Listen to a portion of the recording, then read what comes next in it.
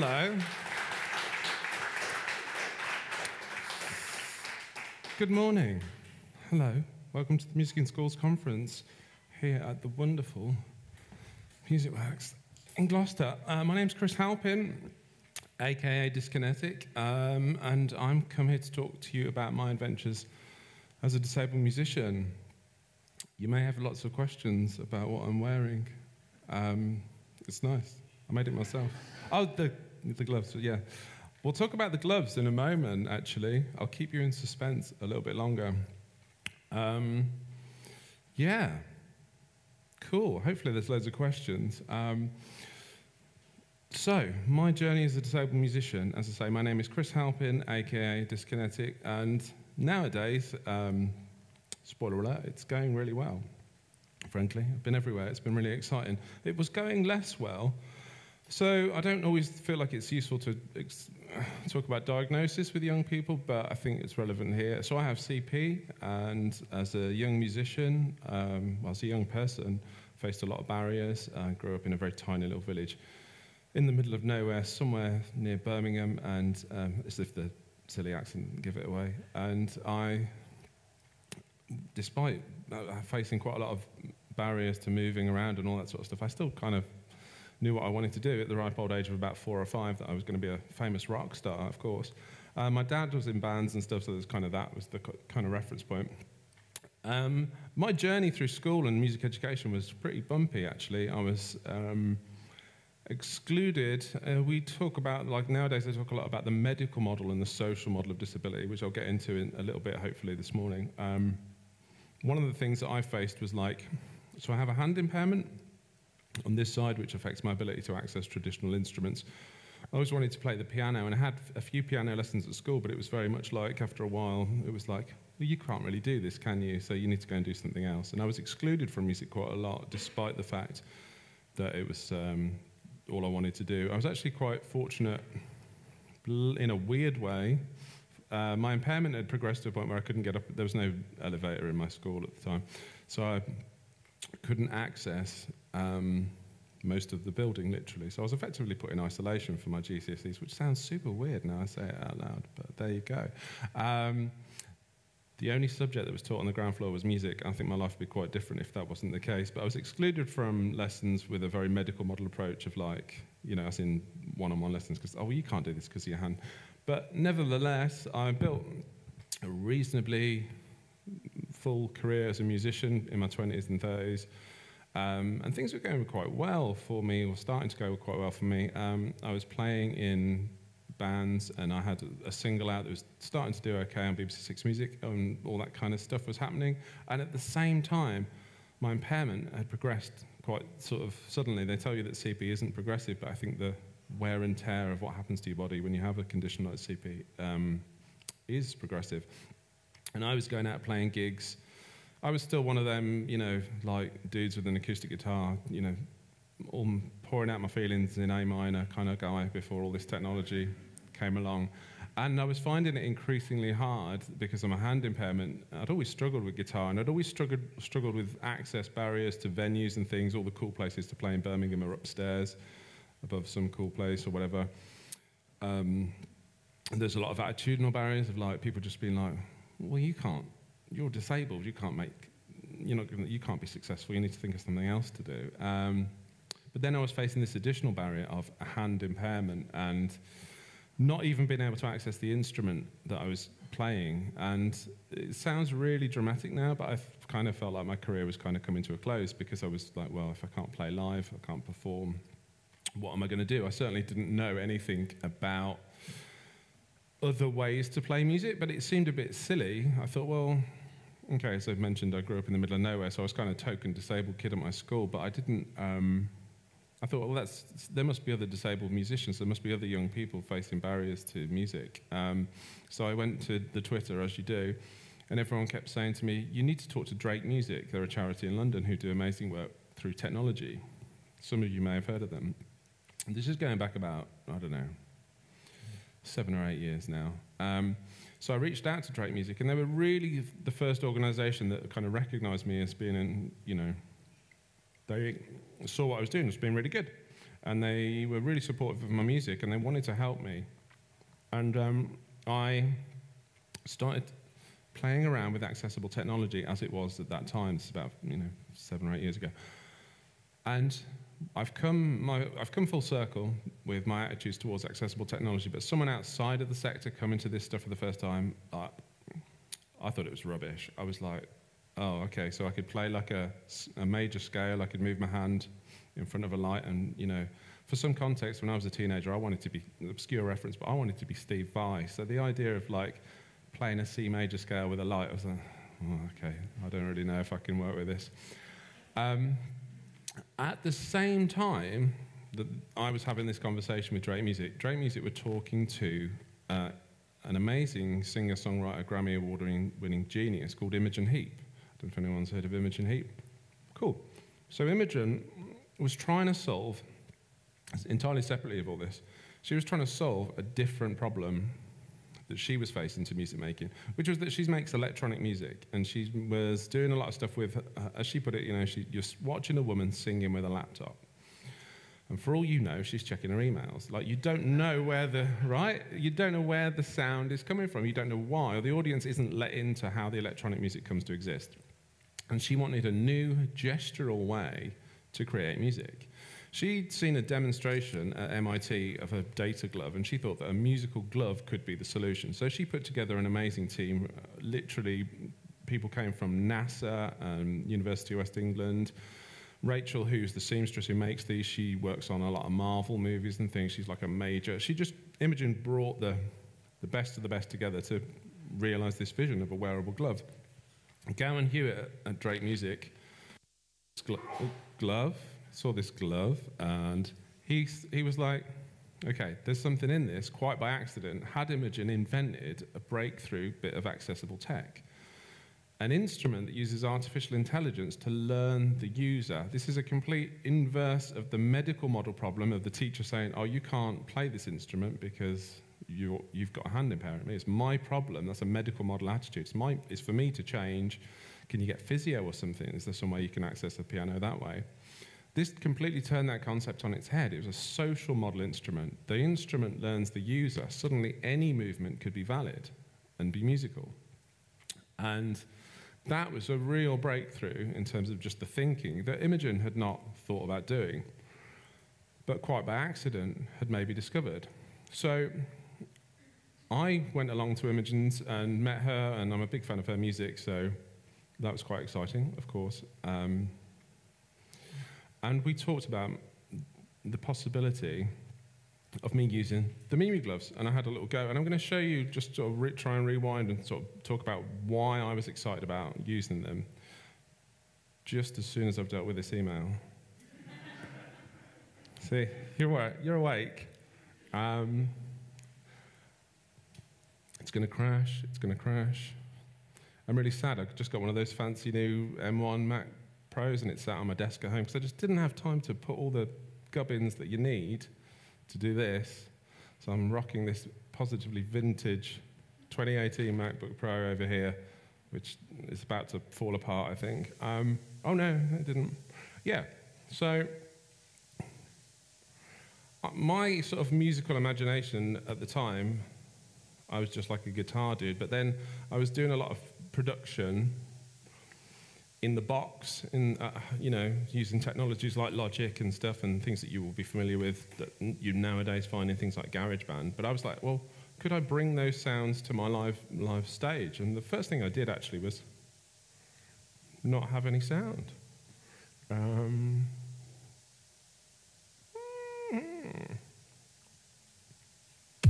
Whoa, there's some sound. That may be a bit loud. I don't know. Is that too loud? It's for these good people to decide, I guess. Like, I go to the gym and stuff, so the first thing I ever did when I tried out the gloves was like...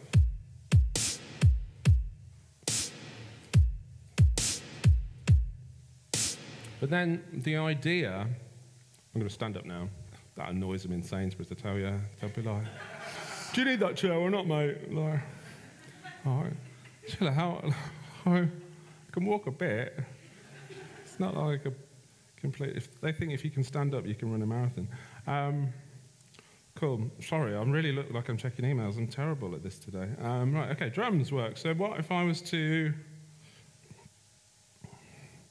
I was just thinking about, like, you've all seen live looping and stuff, right? So I started thinking, well, could I live loop with all the sounds that I normally use in the studio?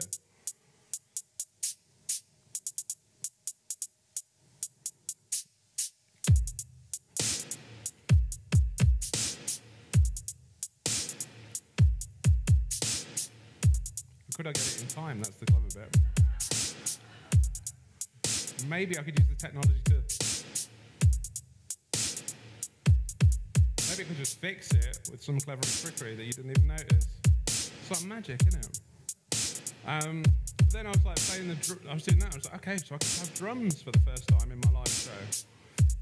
But the big barrier was like back to the piano lessons. Was like I couldn't. There's so many ideas I had as a composer with the piano that I just couldn't do. I could never move this hand, especially, to play the arpeggios and the ideas that I had. So then I thought, well, what if I could turn like a simple gesture, get the gloves to learn something from me that I could do that was simple enough, and then play something much more complicated? That's a really convoluted way of explaining this.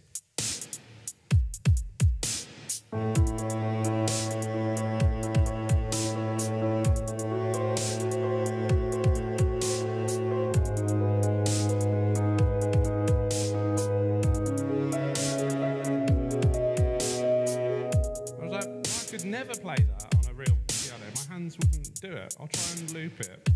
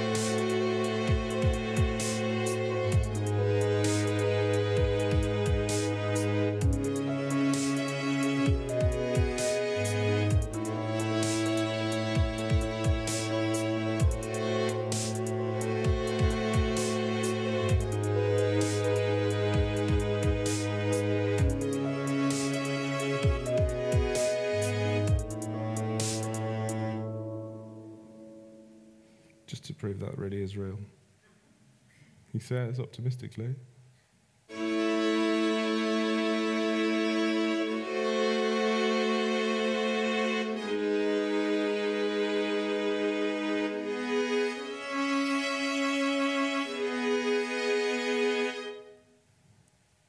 Make sense? And now it's gone. Look at that. It's disappeared. It's all sleight of hand. Yeah, so that's one of the cool things about this controller is you have these scenes. So I'm just going off on a tech tangent here because you might have questions about the tech. Feel free to interrupt me with the questions. You have a thing called scenes, and I can build a controller. This isn't there anymore because I got rid of it when I did a thing, right? So you can map something and go, this is my interface, and then you can get rid of it and bring in another one for another part of the song. Like literally any movement that you can replicate with your hands can be any sound. And of course, the fact that you can use any movement really means for someone like myself, like my impairment is quite sort of variable at times. So like, for example, this is kind of detail stuff, but my ability to make a fist can vary from day to day. So if that's a good, strong, tight fist one day and that's a bit loose another day, I'll just tell it that's what I mean when I'm telling you that it's a fist. So it learns me. I don't learn the instrument. Still with me? Cool. I'm conscious of time. I'm conscious of the fact that we started a little bit later. We've got 5 minutes. Do you want me to play like one more thing? Okay. So, let me just pull in this piece. So, yeah, to say that my career took it sounds awfully dramatic when I say that I felt like I was on the scrap heap before all this started, but I did an interview with Wired magazine, which turned into a 3-page spread about my journey as a disabled musician with the gloves. That was before I'd even opened the box. The excitement around this was just wild, that Imogen Heap had invented this thing and it was going to be used in this new way. So I went from like not... It all sounds like I'm really boasting, but I think it's important that people got to see a disabled musician do as much stuff as I've done. I did a tour that was meant to run for like a week in the UK in 2016, and that tour ended 18 months later on the main stage at the Kennedy Center in Washington, D.C. the following summer. Like, the phone just didn't stop ringing. People went, we need to see this. This is a thing. But it mattered. Not only was it... I mean, it's cool for me, right? Like, flying around the world and playing loads of gigs. I went to Tokyo in 2019. It's great, but if just one musician is like having a good time, well, kind of, so what? The important bit, it doesn't matter that I'm doing well. What matters is that it has a degree of impact. It's not about me, I came to learn pretty quickly. It's about what audiences see reflected in what's happening and what I'm doing. And it's not just about other disabled musicians, because everyone has, well, a lot of people certainly have a connection to disability. They have a disability story. I remember one of the first big gigs I did, a security guard coming up to me at the end. He was like tears in his eyes saying, I've been filming this on my phone because my nephew's got CP and I just can't wait to show him what you're doing. And it was a big deal, a big old deal. It mattered to a lot of people. I guess it still does. And so one of the things I did, I'm going to play you one last piece of music. Come on. Yeah, cool. So when I went to Japan in 2019, this was a piece of music that I created for that trip. I was really fascinated by the piano works. Excuse me, I'm just going to discreetly slurp some water. Without you hearing it, that's good. That takes skill, I promise you. That's harder than this. I was really obsessed with Ryuichi Sakamoto and those kind of piano works, and I wanted to do this kind of piece where I had this vision of this piece that progressed from this piano work that I couldn't play into this heavy metal kind of thing that I certainly couldn't play because there was too much dexterity and too many instruments, for one thing. So this is that piece of music, and I sort of took, I guess it's like a really convenient sort of show and tell because it's crammed, absolutely jam-packed with all the glove tricks. So here it is. This is called Koi no Yokan.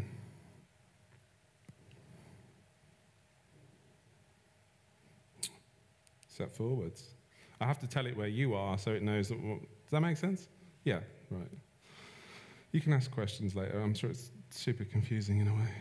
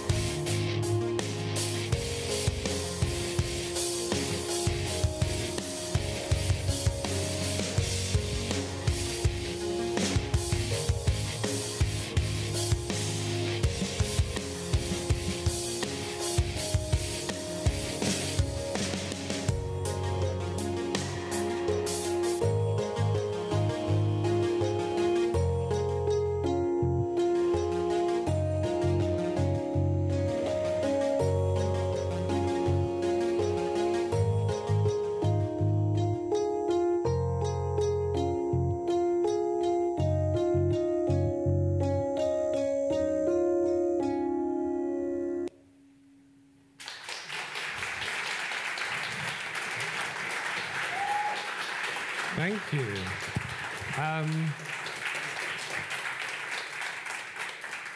We're probably out of time for this section. Maybe a quick question if there is one.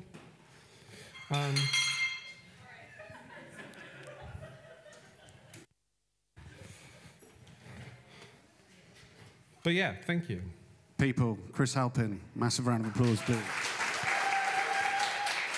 Thanks so much, Kris. Does anyone have a question for Kris? Yes. Pete Sen. Cool. I'm here all day. Find me if there's more.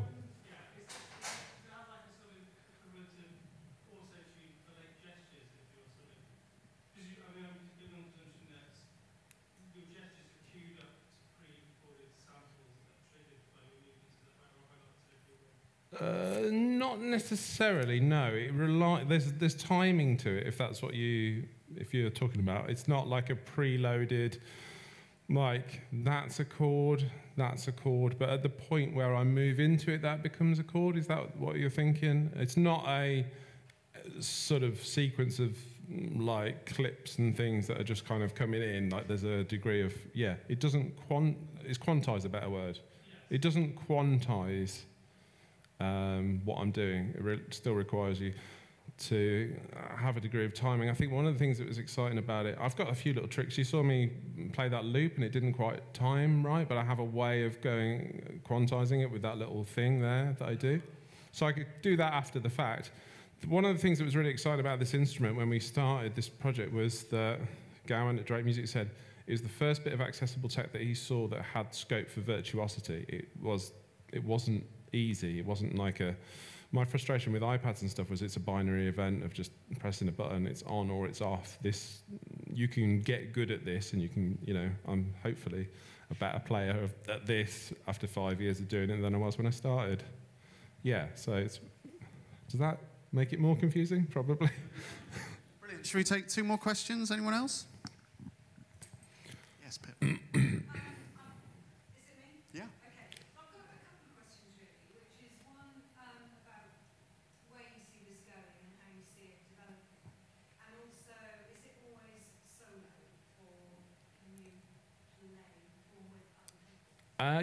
You absolutely could perform with other people, and Imogen and I were the first people to do a gig together where it was like 2 people playing 2 pieces, together on stage as a kind of an ensemble, or at least a duo. It certainly does. I do solo stuff for lots of reasons. I'm a greedy pig and I want complete control over everything. Touring is cheaper on your own. There's that. And the other first bit was, where do I see it going? Well, I'd like, obviously, as many young people as possible who face similar barriers well, I used to think in terms of just similar barriers. I'd like those young people to see it and have access to this technology. But I've learned with the young people that I've worked with that it isn't necessarily... I only thought about this in terms of hand impairments.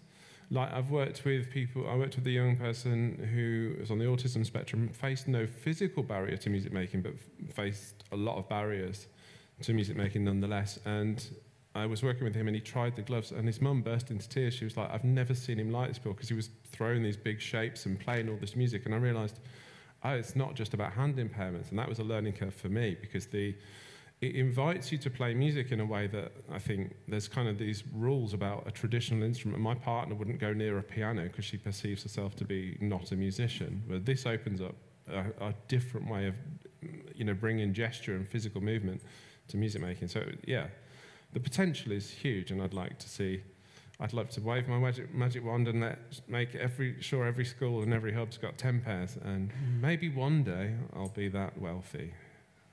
Lovely. Hey. I guess, obviously from a performance point of view, it's super accessible and really inclusive. How would you say on the back end, because there must be so much going on technologically to get to the simplistic point. Yeah.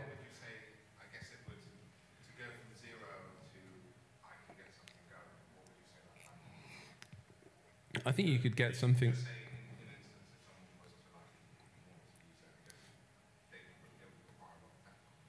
No, it's quite nicely wrapped up in a front-end bit of software called Glover, which is just the application that comes with the Mimu gloves, and then that just sends MIDI. It's just all it is a graphical programming interface that just says, on one hand, you've got inputs. I'm going to do this. I want you to send this chord out. And then I happen to use Ableton Live. I'm just a big fan of that. You could use anything, GarageBand, Logic, whatever.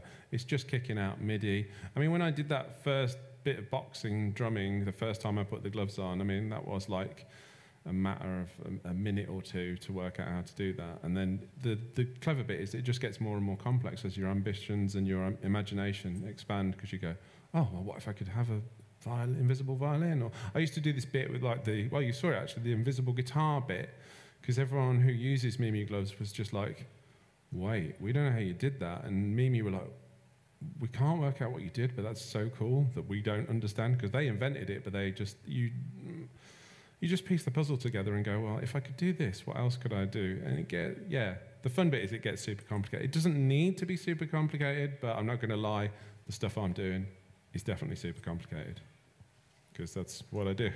But yeah, it's a funny curve, that one. So, yeah, my name's Dan. I am head of music at a Bristol school called Bristol Free School. The reason I'm here is because we were contacted through the hub to get someone kind of external to Gloucestershire to come and talk about inclusive music, about how we can make sure that music is really inclusive for all the young people living in Gloucestershire. And that's something that I'm really, really passionate about. And I think my kind of journey in how I've become and worked as a head of music hopefully can share, as we were just told, some ideas to get us talking, really. So I started at the Bristol Free School when it first opened. So it was a brand new school in a car park with just a little temporary classroom, and there was about 10 staff. So it was really, really tiny. And I'd only just done my teacher training, so I was completely brand new to the job. Had no idea when I took the job that I was going to be actually setting up a music department by myself. Quickly realised that was quite terrifying. And over the years of having done that, I've been there for about 10 years now, I've learned a lot along the way and made loads of mistakes and tried things in certain different ways, and they haven't quite worked. And hopefully by sharing some of those ideas, it can get us thinking about inclusive music.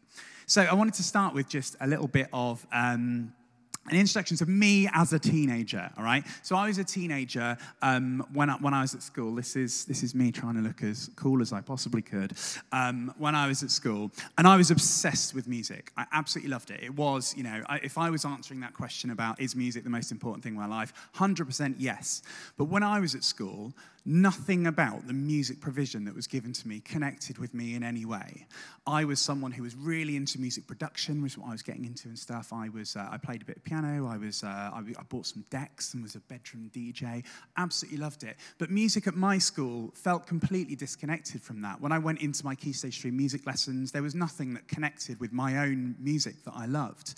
I actually didn't do GCSE music because it felt like it wasn't for me. I then went on and did college later in life and got into it through a kind of different route. But I always feel like it was a shame that for someone so passionate about music, there wasn't anything for me there in school. And so in sort of working at setting up my own department at my school, I've sort of tried to keep in mind that kids love music, and I think that was really borne out by the statistics we just saw. I think teenagers love music, and I think they get so much from it and have the capacity to love it. And I think that if a student like me at school could go through their school career feeling like music was completely not for them, despite loving it, then something went a little bit wrong. So I think education should aim to inspire all, regardless of background, prior experience, or perceived ability. We want our music education to be there for everyone in our school. And music education should feel connected to students' own musical experience, but also introducing them to new things that they wouldn't have come across beforehand. So I'm just going to talk to you a little bit about how I kind of set up the curriculum at my school to see how it compares to the schools that you guys have worked at and to get us sort of talking about it. So Key Stage 3. Key Stage 3 is like the sort of battleground of music education because it's where all of our students study. For many students, it's the only music education that they will formally get in their lives in that way from a specialist music teacher. We saw the statistics, 7% of students take music at GCSE. So for many of them, that 3 years at Key Stage 3, that's the music education they're getting. So there's a lot to be done there. Research from Ofsted recently has been really clear that music should be given adequate time on the curriculum. There was sometimes things that have been run in carousel and things where maybe there haven't been enough curriculum time. But I think that the new music framework and the new music curriculum have been really, really supportive of the fact that music should get adequate curriculum time. And it makes you think, like, what's this for then? So if we've got these 3 years of Key Stage 3, what are we going to do with these students? And I kind of thought what I really wanted to do was to make sure that every student can consider themselves a musician by the end of it, with some fundamental skills that they can go on and take part in music in however they want to in their lives. And we're working with then this hugely diverse group of people, these students, like every young person coming through our schools. And that's a huge group of diverse students with diverse kind of needs and what they're looking to get out of music. So these were some of the things that I considered going along in setting up the curriculum at my school, related to the idea of that there's a huge diverse range of students out there. So I'm just going to talk briefly about some of those considerations. Firstly, it was about diversity of activity, about what can I do in my classroom to make sure that we've got a diverse range of activities going on. We know that music is all about composing and appraising and performing, and we want a really balanced of practical music learning. One of the reports I read when I first started was an Ofsted report called Music Wider and Wider Still, which particularly criticised some unmusical learning going on in some classrooms. They mentioned, I'll just read you a little bit here. It says, in less successful lessons, starter activities were chosen because, less successful because they were unmusical. Often extended spoken introductions preceded lessons which predicated non-musical activities. In these lessons, there was often little or no use of the teacher explaining and modelling using the language of musical sound. And that resonated with me, because when I was at school, I remember sitting there and doing musical maths questions and researching composers and not necessarily having musical sound as the dominant language in the classroom. And Ofsted were really, really supportive of that, having these practical sound, music-dominated lessons. We don't get them for very long. In 1 year of a Key Stage 3 lesson, that equates to less than 1 working week for an adult. So we don't get students for very long if you get 1 lesson a week. So part of what I'm thinking is, like, how can I cram as much music into that 50 minutes I get with kids a week as possible? And Ofsted regularly mention singing and music technology as a really important part of what's happening in lessons. So how can we make sure we can cram in as much practical music making as possible? That was one of the things that I was kind of considering. Another thing was about genre. I've got a questionnaire here that was passed on through the Music Works, which was done about students in Gloucestershire, where they were basically asked, what's your favourite type of music? And it kind of shows some of the things there, and you can really see that, like, the sort of rap and associated hip-hop subgenres was by far and away the dominant genre. And if you can't see, 56% of students saying that, 37% rock and pop, and then some of the other ones there having a more sort of niche listenership. And it kind of said to me, well, you know, to make music that's going to connect with young people's lives, we need to think about what music they are listening to and how can we bring in this stuff that they really love and they're really excited about into our music education in school so we can feel like it connects with them. So I want to make sure that in my curriculum, I've got music that connects with students' own life and musical experience, as well as those music they may not have experienced otherwise. So, of course, we're going to introduce them to classical and jazz that hasn't got quite such a wide listenership, and that's an important role of the music teacher as well. There's some great stuff. I'll keep mentioning Ofsted, and I'll tell you sort of why in a minute, but there's some great stuff in the most recent Ofsted research, which includes examples of this. Like, for example, how can you teach about perfect cadences? Well, the traditional way, using bar chorales, is great. You could also use some jazz, but you could even use some examples from hip-hop. There's an example there of a chord sequence used by the rapper Dave, showing exactly the same kind of thing that you would be getting from that bar chorale. So there's lots of ways that you can explore, I suppose, including the music that students are really excited about in your study of music theory, as well as other things.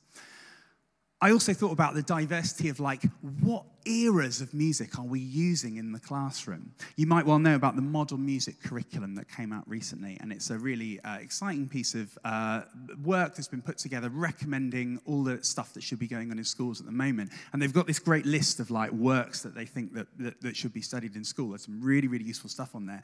But I was amazed to see, as I looked down it, I was counting, and I think there was 5 out of the 60 pieces that were related actually came from within students' own lifetime, which made me think, yeah, you know, we need to be studying music that students are excited about in their own lives, that are coming out now, as well as the great works of the past, which are obviously really important as well. Featured musicians. When we feature musicians in our lessons, we are kind of subtly saying to students what is worthy of study and what is important to be doing in our lessons. There's a thing there from The Independent talking about dead white Germans having the lead on the classical music syllabus. And it shows that, you know, we can be really guilty of perhaps saying, this is the important stuff, this is what you're going to tell you about, and perhaps other things we're not really going to touch on because it doesn't come into the scope of our lessons.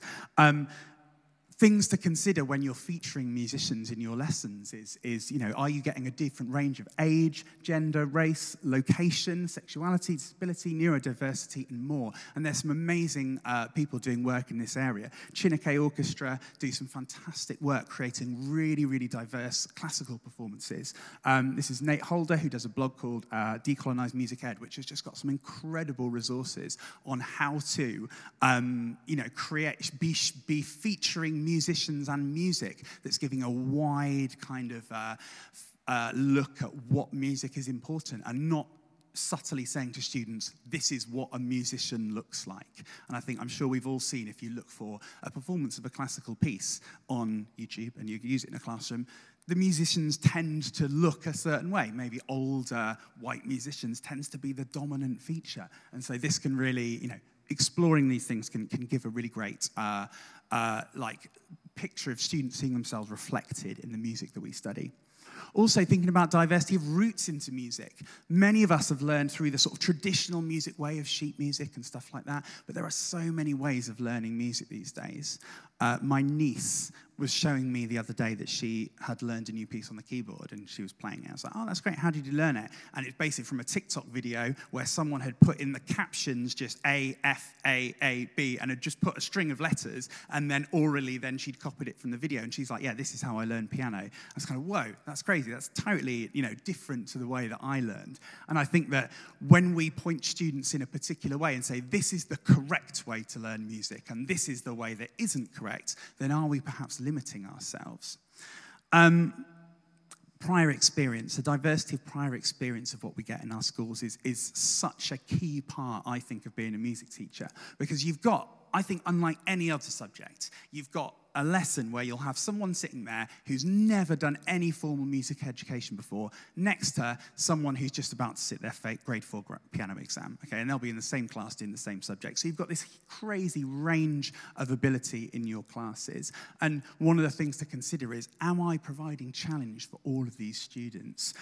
This is another quote from the Ofsted research series talking about how overly simple or complex tasks may lead to boredom or avoidance. So that a level of challenge was another kind of consideration. So finally, I've talked a lot there about like the sort of considerations of how we can get a diverse music curriculum which might help to cater for all the students that we've got in our schools. But it brings this thing of, okay, if we're doing like a whole range of different activities, a whole range of different featured styles, then perhaps you could end up with something which, as the Ofsted report describes, as a mile wide and an inch deep. If you try and cover too much within that Key Stage 3 scope, you can find yourself not being able to do it in a huge amount of depth. And so one of the considerations in putting together a curriculum was making sure that we're looking at how the skills track over time. So in my school, we do an early introduction to keyboard skills. Then when we do chords, we're kind of building on those skills and playing chord sequences. When we do reggae, we are, although looking at a new style, really we're building those keyboard skills even further to kind of comping and syncopation, putting some melody in there. And then when we do the blues, we're looking at improvisation, we're looking at ensemble playing and two-handed playing and stuff like that. So it is building skills over time rather than just being like a tour of genres where every time you're starting skills from scratch. So the consideration of depth versus breadth is very important as well. And finally, staff expertise is something which can be challenging. So, you know, if I'm sitting there and thinking, this was me when I first started at my school, I was like, right, okay, so I want to have this really broad experience for kids. I want to be able to get them into music technology, but I also want them to be, you know, able to join an orchestra. I want to do this. And I was one person and thinking, so hang on, I have to be able to both produce an amazing hip-hop track and conduct an orchestra and lead a choir. Where do you begin with those things? And I think that in secondary schools in particular, we got small departments where it can be hard to kind of access all of these different skills that's required of you. I got loads and loads of help from other teachers, and that's what really, really helped me kind of in setting up a department. I went into other schools. I was lucky enough to be able to go into other schools and work with other teachers. I also work with my music hub, and the music hub in Bristol is fantastic at being able to support us with saying, okay, we're going to lend you a beatboxer to come in and do a workshop for the day, or we're going to get one of our Perry teachers to come and run your string ensemble, for example. And so that was a really, really good source of support. There's great stuff from the hub, and I'd really, really recommend, I think that as a secondary school teacher, you can feel really isolated and on your own and feeling like you have to do so much, but the hub is really there to support you and to help you with these things. So I'd really, really recommend getting in contact with them. There's also other music education organisations out there. There's a little clip there of a great thing over lockdown that Musical Futures did where they looked at what your students are listening to. They did a great introduction to how to produce drill for uncool teachers like me. There's lots of organisations doing similar stuff out there. Other schools, Perry teachers, parents. We've had parents run music clubs in our school before. So although it can feel like you're very much you on your own, I think by reaching out, there's more that can be done as well. So that was kind of the things I was thinking of when setting up my Key Stage 3 curriculum, of trying to make sure that I'm, as much as possible, reaching all of those kids and giving them this exciting music curriculum to study. But then I came across a problem, which is Key Stage 4. And I was going, right, so anyone can be a musician, come and pick up a guitar, let's make some hip-hop, it'll be great, blah, blah, blah. And then GCSE options, right, unless you're grade 4, you can't do it. And that's kind of what it felt like when I first started. I was there offering this GCSE course, and what it kind of equated to, I suppose, was that students coming on at the performing level, we almost had to say to them, unless you'd already started in year 6 playing your instrument, it's unlikely that you're going to be able to get to the point. You know, if you've just picked up your guitar in year 9 and you love it, are you going to have the performing ability to sit traditional GCSE music? And that was a real problem for a while. So I started running the Edexcel course, and that standard performing difficulty that they were doing it, as well as other issues with the course, meant that I had to turn away loads of students, unfortunately, and I find myself having to interview students for GCSE and saying, well, I'm sorry, you just haven't been playing for long enough, you can't do it. And as kind of time continued, I was really looking at the courses available, and I found that some courses are much more accessible than others, basically, and trying to find a course that really fit my cohort was the way that we could offer a diverse offer at Key Stage 4. What I ended up doing was petitioning the SLT, basically. I had to have, over a couple of years, I had to talk with governors, I had to talk to SLT, and put forward the case for, essentially, we were lucky enough eventually to run 2 courses, put forward the case for, I don't want to be turning students away, I want to be able to have any student in my school be able to study music at Key Stage 4 if they want to. What we ended up doing was running the RSL course, which you may have heard of, RSL Music Practitioners, really accessible course. It tracks your progress from your starting point, so even a complete beginner can start and track their progress over the year. And what it's seen is a really different group of kids taking music. This is my current GCSE music class. 5% of it is PP, 10% SEN, but we've got about 20 kids in each class. My current RSL music class, the vocational course, is 50% PP kids, 35% SEN, and a really different mix of student backgrounds in that group. So it's a really different profile. Now I'm really fortunate to be able to do that, and there's lots of schools where I'm sure you're thinking, if I'm running 2 courses, are you mad? I can barely, sometimes we struggle to get one class going at GCSE Music. It can be really challenging. It was a lot of work to be allowed to do that, but it also just kind of made me think about really critically considering what course I was running and how I could make it work for the students I've got. I know that, for example, the Educast course has a lower initial sort of performing ability requirement, which can be a bit more accessible. So I'd be really happy to talk about that for any ideas in your school if you're facing a similar problem that I was. There we go, I'll put it on there as well. So thinking about what course best provides for your cohort, and ideally, like I feel lucky now that in my school I can say, if you love music, if you've really enjoyed music at Key Stage 3, you can definitely do it at Key Stage 4. And that's like, I'm really glad that I've got to that point. It was a long battle, and if in schools you can manage to get to a similar point, then you're in a great place.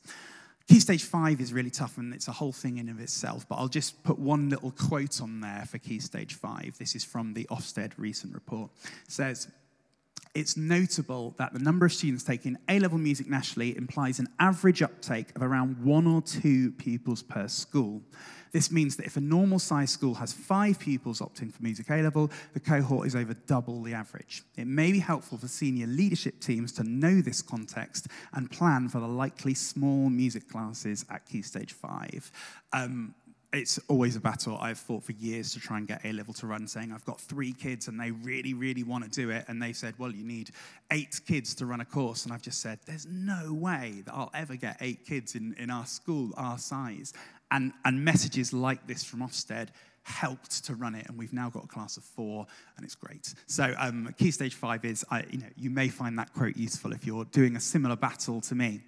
Which leads me to the final kind of point, really, about getting SLT on board, because when doing some of these things, you have to, sell. If you're saying, I want to run a second course at GCSE, I want to change the course I'm running, I want to be able to get more funding, to get extra teachers in to come and help to run, some of our tech units or to run our choir or something like that. It can require a bit of a buy-in from SLT. So these are all, and the reason that I've mentioned Ofsted loads is because that seems to be the magic word that gets things to happen.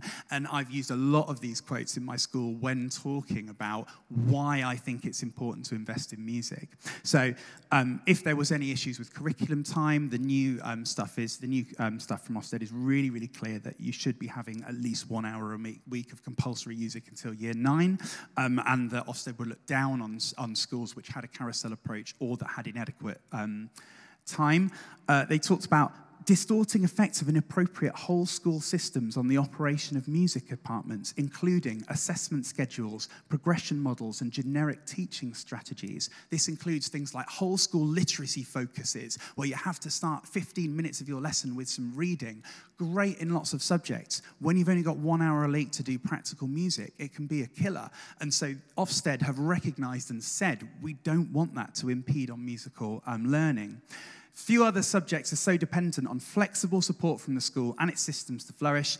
The activities that music entails also have financial implications, the magic word, particularly given the social justice imperative to ensure equal opportunities for the involvement in the school's music provision. Basically, that's give us money, I think, because we need it to be able to do all this good stuff. And this was a recommendation, strengthen senior leadership of music in schools by increasing head teachers and senior leaders' knowledge and understanding of the key characteristics and effective music provision. So SLT should know what's going on in their music departments and should know what they can do to make those departments even more inclusive and even more kind of wide-ranging in their offer. This is the way I sold it. Running appropriate Key Stage 4 courses means a better uptake for the subject. It means a better uptake for those vulnerable groups and students with different backgrounds. Better results. The results that I get in my school for GCSE are much more better now that I've got the kind of different courses available. And it means growth in the things that they love, like big concerts and which we all love really, don't we? But, it looks great in the school as well. But also, I did, and in trying to make changes at my school, when I came up against those walls of money or of these kind of things, I used a lot of the hub partnership to help out with that and to get people in and to use colleagues to help strengthen the case. So I'd very, very much recommend it.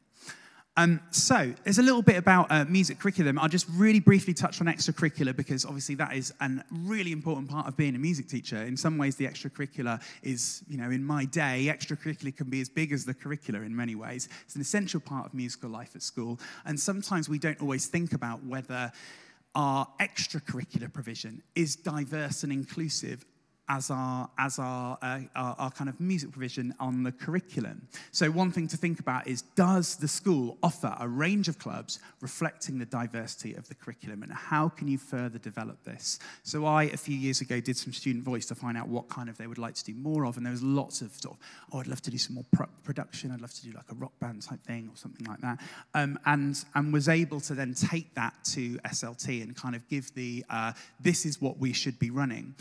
Extracurricular in our school runs after school, and so you've got that added barrier of we want kids to actually stay on after school. I was lucky enough to be able to make the case for, I want to run a boys' choir and I want to do it in tutor time. And so the kids are here, they don't have to stay on after school, and we got an incredible take-up for it, which then actually resulted in an after-school club, which had great attendance as well. So that initial kind of buy-in from SLT, giving me that time to be able to do it, resulted in more of that going on in extracurricular as well.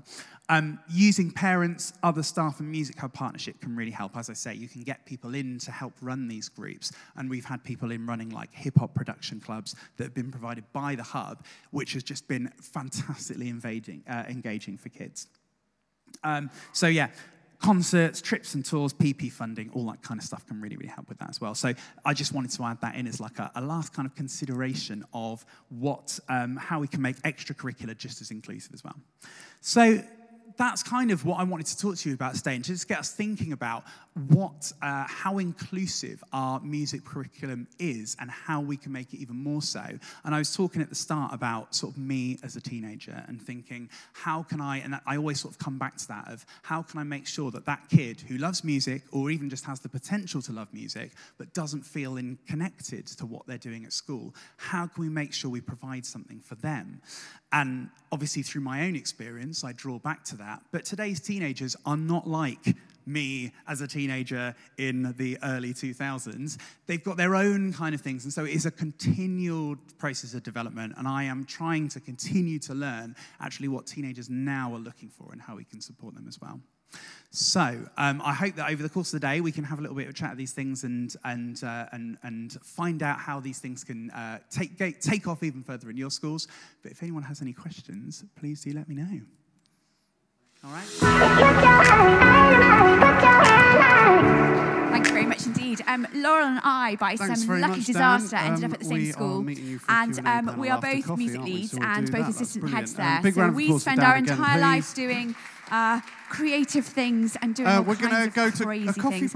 And what we're going to talk about this morning is Berlioz's 150. We were commissioned by the Berlioz's 150 Society to create a series of lesson plans for primary colleagues. And actually Dan also was commissioned to do the same for secondary colleagues. So if you're a secondary specialist and you're wondering what this looks like at secondary, then Dan will be able to tell you.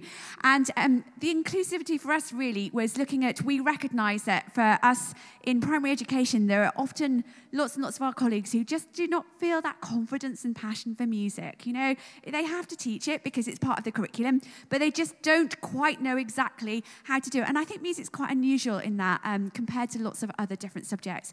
So we had an immense amount of fun unpicking. We were given exactly what we needed to teach, and we were told that Symphonie Fantastique, one of Berlioz's great orchestral works, was what we needed to write our lesson plans around. And then our challenge was to make that relevant to every one of our students and to make it accessible to be taught by teachers. So that's what we're going to unpick for you this morning. Hello. So we're going to start off by showing you a film that was made to launch this project. And it's me, a very pregnant me, my baby's about somewhere, a very pregnant me, feeling a little bit frazzled but having an amazing time, teaching a wonderful class of Year 4. We work at Hallfield Primary. We serve a very diverse, mixed catchment area.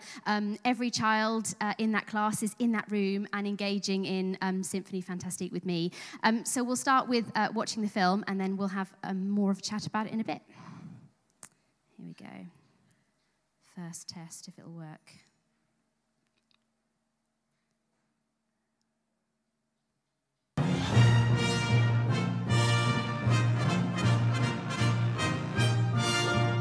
Fantastic for Schools is an innovative music education programme that focuses on specific composers and specific works, initially Berlioz and his Symphony Fantastique. I really liked it because it told a story. For like movement 5 with the witches dancing, it made it sound all cackly and jerky. I would encourage teachers to get involved with Fantastic for Schools because I think it allows children to really learn about music by immersing them within it. The programme's been specifically designed for specialists and non-specialists. The resources can all be accessed for free online, and the resources really do walk you through the lessons step by step. There's a variety of different activities. It makes the learning really meaningful and memorable for the children, and you can learn alongside them. You can learn about Berlioz by looking at the resources with them. He didn't give up on his dreams because people held him back. I like that there's different instruments playing rather than just about 2 instruments and someone singing. To start with, there are 5 lessons, 2 for primary and 3 for secondary school children. The lessons are highly engaging, hands-on and practical, and they really allow the children to explore by doing. The lessons have a variety of activities that encourage children's creative responses to the music that they hear, and all of the activities aim to make the work very meaningful and memorable for the children. I loved doing the conducting and learning. I've definitely had fun so far. I like doing the weaving, seeing all the layers, each of them meaning like different musical instruments play at a time. I really enjoyed doing the graphic marking because it was fun just listening to the music and drawing what you thought it sounded like on the page. I really enjoyed doing the glockenspiels and communicating with people by music.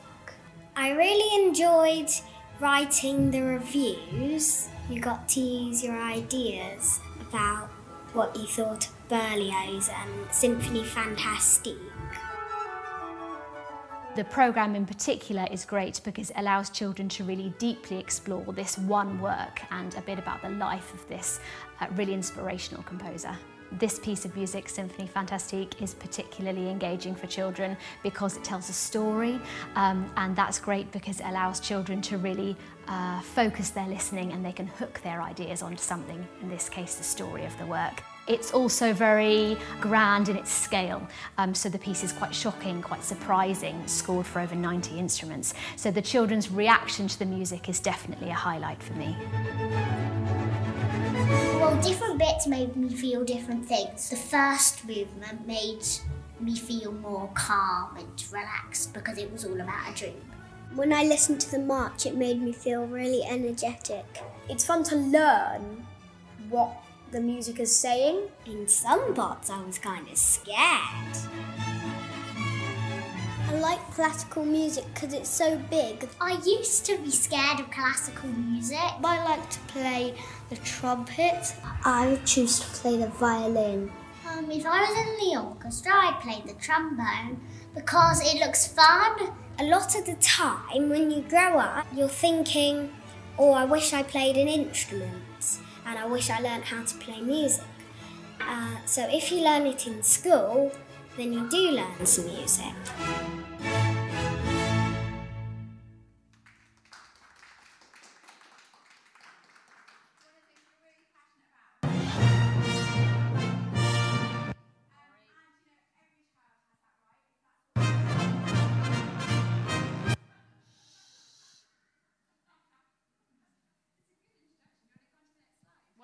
That's what I was trying to do. I wasn't just deliberately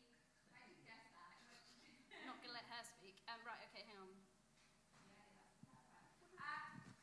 Music is for everyone, and as Laurel said, we do serve a very diverse community. We have a lot of people. I spend a lot of time finding funding to be able to get to learn an instrument. But some of those children are learning the bassoon. How cool is that? Because music is for everyone. And that's something that we are really, really passionate about. Dan mentioned the modern music curriculum and a fantastic document. It just serves that purpose that shows that music really matters. And I also want just to to go back to one of Dan's comments as well about that, the comment about the inch and the mile and how, you can cover a lot of things, but not very well. But actually, and again, the Ofsted report in July 2021 said, really less is more. We need to get our children to really know something really, really well. And that was one of our targets for the Berlioz. Amanda Spillman said as well that we should be ambitious for what we expect in music in the primary classroom. And I think that's so relevant here, the idea that all children do have the right and the ability and the passion, if you unlock it, to access a huge variety of genre. So our aim here was really to open the door to something that was grand in scale, that put the child at the centre of the learning and really sort of broadened their horizons in terms of their musical experiences. And I think you can tell from the reactions of some of the children in that film that it did that. It had this scope for them. It felt ambitious, and they realised that when we were doing it. So all of the lessons, as we've said, are available for free online, as well as all the resources, which we'll talk about in a bit more detail. To start off with, there are 2 lessons for primary and 3 for secondary. We're going to obviously speak about the primary in a bit more detail. To say that they're lessons is a bit wrong. It's a bit wrong, because whenever Kirsten and I are asked to do anything, we tend to take it quite far. So it's sort of 2 lessons, but you could make it a term. You could make it a whole day. You could do Berlioz Day. You could do Berlioz Term. You could just do 2 standalone lessons. You could weave it into other things and create sort of a golden thread of music making throughout stuff. So it really is a wide variety of resources, and we know that as primary teachers we are time poor but sort of excitement rich. So there's plenty in there that you can choose for yourself, you can adapt, you can take on all of it or little pieces of it really. It's there for you to access as you want. One of the things I think is really important for children, for all of our children, to see that musicians don't just stand alone as musicians. Everything about their life is important to them as well. And one of the things that we aim to do is not just to introduce the music of Berlioz, but sort of set him in place in terms of chronology, in terms of social, where he lived, in terms of country, and so the children could actually properly unpick exactly who he was. I think if we want to consider that a lesson like this could be truly inclusive and really engaging for every child, I think we need to think about the way that children often learn best. And in particular in primary, that's by creating the biggest memory splash possible, I often find. Music is one of those unique activities that, if taught and learned well, accesses all of the areas in the brain, doesn't it? Creating this huge splash of memory, this huge excitement. And I think what we've done here is we've tried to make sure that all of the learning is really relevant by making sure the activities are very multisensory. It would be quite easy, and I think it's often done, to approach this sort of work or this sort of composer in a very listening and appraising sort of way. And we have included a lot of kinesthetic, musical, literacy-inspired activities. Performance and composition are in there as well, to make sure that the children are learning the way they learn best. As well as that, when children are listening and you're teaching them to listen as a teacher, it's quite easy to make it quite superficial and actually to end up asking the same questions again and again and again. And one of the reasons that we explored all these different activities was to get the children to start questioning, to get them to really listen with depth and curiosity to all of these different things. This particular activity here could be seen as an art activity, so you need to make sure that you unpick it really carefully. It's all about timbre. It's all about the texture of the orchestra. And you heard a little bit of a clip of that where they were talking about the fact that they recognise those bits of ribbon being different instruments of the orchestra and how they layer up. And then if you go back into that classroom now, that child really understands about exactly what the texture of the orchestra is. Similarly, an activity like this one, this is the children writing a review of Symphonie Fantastique. Again, this isn't a literacy activity, it's a literacy vehicle, and the literacy is enriching the music making that's happening here, but it allows the children to really develop and use the language of those interrelated dimensions of music, but also to talk about the music in language that is relevant for them. I mean, I think this one talks about it being bouncy, because it was really bouncy. As I listened, I could imagine witches dancing. So this idea that they can use language to speak about the music that they hear, and they can hang it on this literacy activity, and you could certainly use this as a literacy activity as well if you wanted to, and you wanted to take it further, but the music is at the heart of the learning here, and it's the music that shines through when you're looking at this piece of writing. All the resources are embedded within the website. So when you kind of look into it, all these different things are there ready for you to use. So we commissioned a wonderful artist to create things that really that sort of lifted the children, that really made them think this is really special, something that they were really working with. So the resources are all there, and you can see that you can use them not only within the Berlioz, but you can take them much, much further. I'll talk a little bit more about some of the activities that feature in the lessons. We wanted to make sure that, as we said, music making was really at the heart of everything that we're doing here, but also allowing space for the children's creative responses to the work, as well as actually deepening the understanding of the music itself. I think sometimes it's easy to go on a tangent of one or the other sometimes. It's wonderful to listen and have your own creative responses, but what's the music objective and what are you learning? Or similarly, you can go too far down the knowledge route and not allow for that creative expression. So we're hoping that these things really balance that. All of the activities are presented in this way so that you can interact with the slides. Here, the Shepherd's Call and Response and the Follow Me game are allowing the children to sort of deepen their understanding and engaging in real music making and enhancing their understanding of the work itself.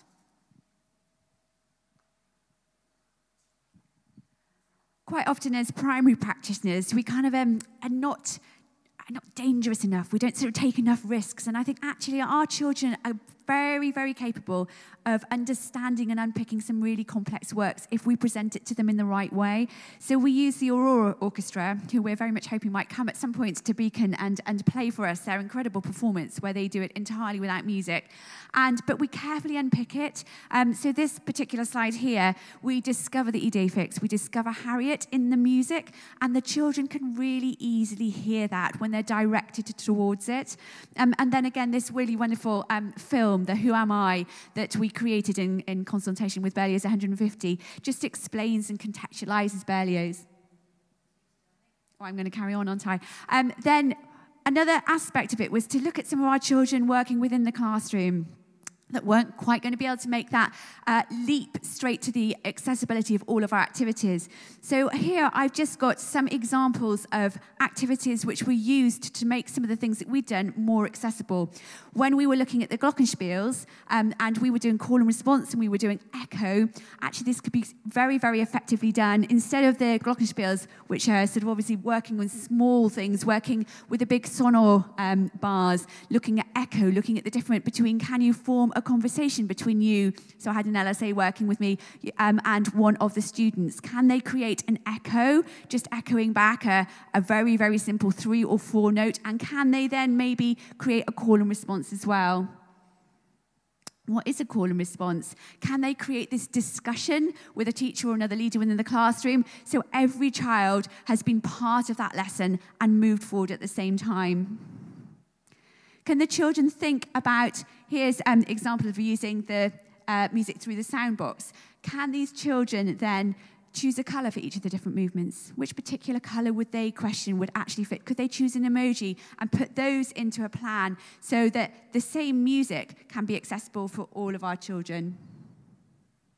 And again here, this was an example where I chose a kinesthetic activity for each of the movements. So as the children were immersed in listening to the movement, they were actually engaged in a different activity.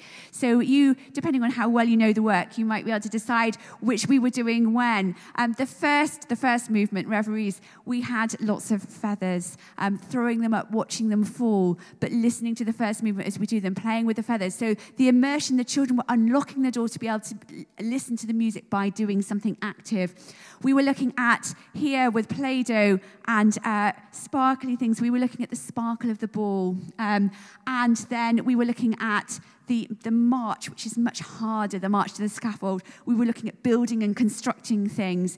The movement with the 2 shepherds, we were looking at creating paper flowers which unfolded as you put them into water and watching them unfold. And then the final movement, we had ribbons and moving with them. So the children were doing an activity as they were listening to the music, and it was that which enabled the listening to take place.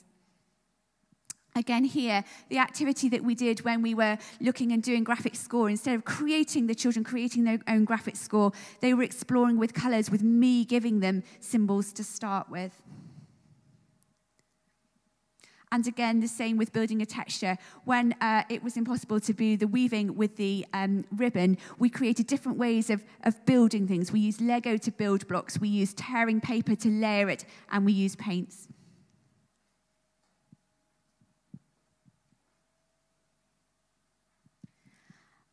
As we said, we aim to make this really accessible for our colleagues who are music specialists, but many primary music leads are not necessarily specialists, even if they're the lead. And everybody in that classroom, all the teachers in that classroom, are teaching a subject perhaps with which they're less familiar. So all of the lessons are accessible for any primary colleague.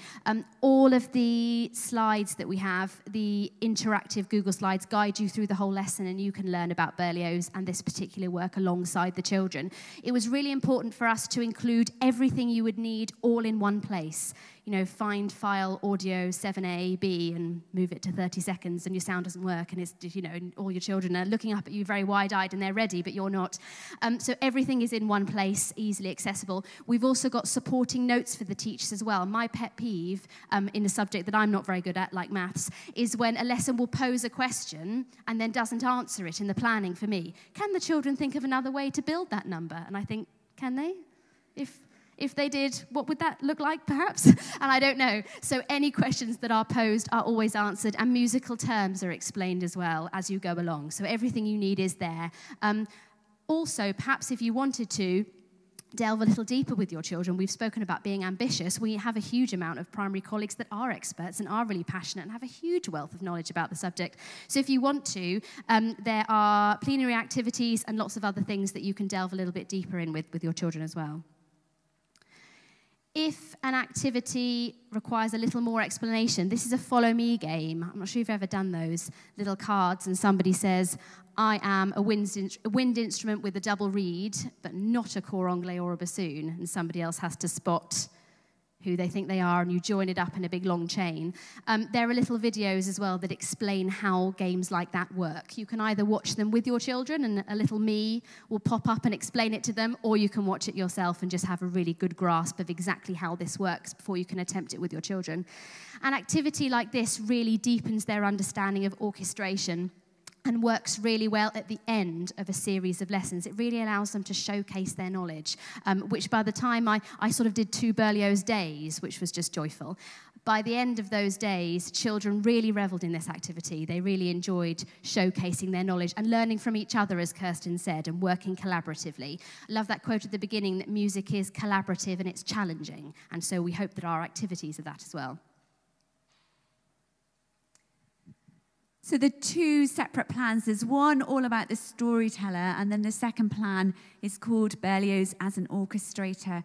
And certainly it's that depth, it's that real understanding, it's that real getting to know the different people. And in Bristol, we tend to have this as a 6-week plan for Key Stage 2. Laurel has trialled it, as she said, with Year 4, and I've done it with Year 6. And these next slides show you some of the graphic school with Year 6. Again, really thinking and unpicking and giving children really time to discuss it amongst themselves, as well as actually trying to push them forward too quickly. So here they were thinking about each of these little squares as a different one of the movements, and really thinking about different graphic school that they could use to present and portray the different movements. And these are just examples to show that there's no right or wrong. I think it's easy for children to sort of be pushed into sort of thinking the answer they should be giving. But actually, we were trying to push their boundaries, trying to extend them, trying to really, really deepen their knowledge. You can have a look at any point when you're having lunch. We put a table out there just of some examples of work that we've done with the children and some examples of the resources, so you can have a little look at them. These were graphic scores that we created. Our score in miniature that the children created with each of the different movements. And again, how important is it that we teach our children there is no wrong, and that every genre is music is accessible to all of them?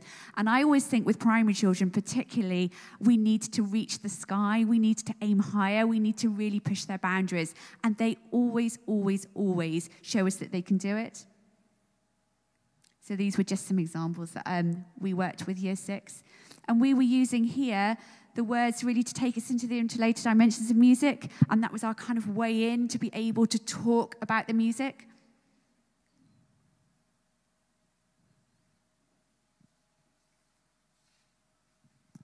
One of the activities we did, which the children really engaged with really effectively, was the idea of marking the beat, to become Berlioz, to become a conductor, to see themselves as a conductor. I had a wonderful conversation with them about a conductor being a job, which they thought was pretty amazing. And then we went down a bit of a rabbit hole, and we got to find some female conductors, and off we go. But this activity allows the children to really feel and internalize the music, again, to put them at the center, that they are active. They aren't passively listening. They are engaged in active music making. Here's a little video of me very frantically counting. 1, 2, 2, 2, 3, 2, 4, 2. 1, 2, 2, 2, 3, 2, 4, 2. 1, 2, 2, 2. 1, 2, 3, 2, 2, 3, 3, 2, 3, 4, 2, 3, 5, 2, 3, 6, 2, 3, 7, 2, 3, 8, 2, 3. That one slows down, then it speeds up again. They loved this. And we had children at the front conducting everybody, but it was about them internalizing the feeling of the music as well. And when they were their white chalk is their baton. And this idea that, yes, they were learning about beat patterns, and yes, they were internalizing their sense of pulse, but they were also really developing their understanding of the different feeling of these movements and how a conductor like Berlioz can really capture that and tease that from an orchestra that they're working with.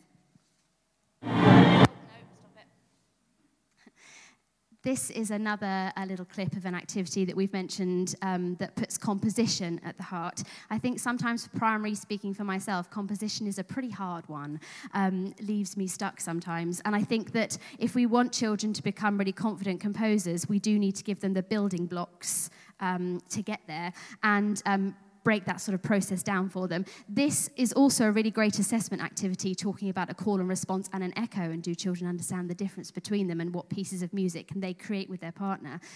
Here's a little clip.